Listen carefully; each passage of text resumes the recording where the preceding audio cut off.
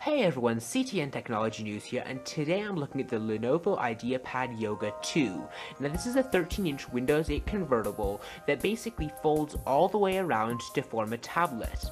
Now the coolest thing on this laptop is probably the resolution. This laptop sports an ultra high resolution display with 3200 by 1800 pixels. That puts the Yoga 2 in territory similar to the Toshiba Gearbook, the Retina MacBook Pro, the Chromebook Pixel, the Samsung AtiveBook 9 Plus, and a handful of others. That's an especially notable improvement as the original Yoga only had a 1600 by 900 pixel display.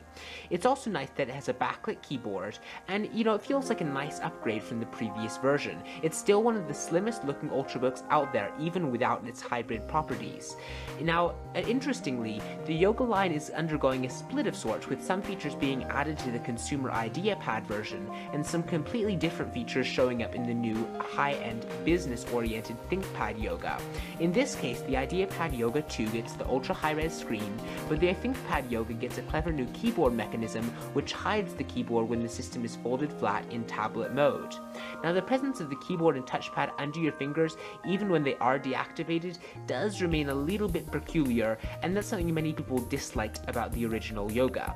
Now, as with Lenovo's other new laptops, 4th generation Intel Core i-Series CPUs are available, which should help with better battery life, and the system will ship with Microsoft's new Windows 8.1 update.